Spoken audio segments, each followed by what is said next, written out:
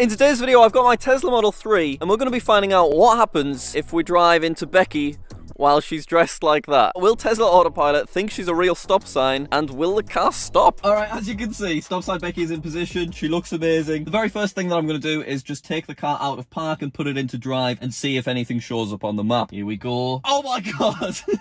Already, it can see a stop sign. There she goes.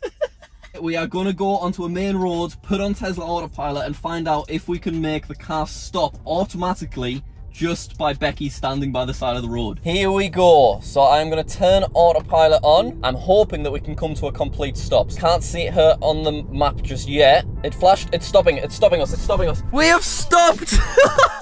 Look at that. Oh my god, I'm still in Autopilot. Stop sign Becky successfully stopped the car. Incredible.